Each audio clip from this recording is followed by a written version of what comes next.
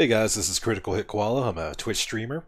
I play Apex like a lot of people. I do play other games, but Apex is one of those games I love to play, and I absolutely adore Wattson. Mostly after they released this skin for her, so I was inspired by it, and I wanted to make a transition, a stinger transition for OBS, along with a small little graphic that goes on any Apex streams.